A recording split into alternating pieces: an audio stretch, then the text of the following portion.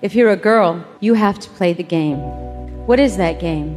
You are allowed to be pretty and cute and sexy. Don't act too smart. Don't have an opinion. People say that I'm so controversial, but I think the most controversial thing I have ever done is to stick around. Women have been so oppressed for so long, they believe what men have to say about them. And they believe they have to back a man to get the job done. There are some very good men worth backing, but not because they're men, because they're worthy.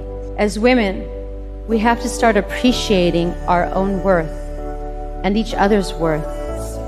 Seek out strong women to befriend, to align yourself with, to learn from, to be inspired by, to collaborate with, to support.